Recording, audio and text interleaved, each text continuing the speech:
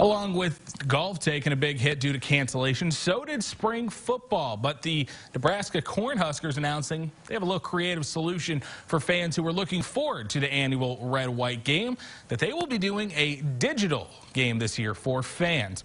Per a release from the Huskers athletic department, the game is still scheduled for this Saturday, but it will be a video game simulation of the game featuring rosters made up of Husker football legends, with the whole game being streamed live on the Huskers Facebook, Twitter, and their Twitch channel.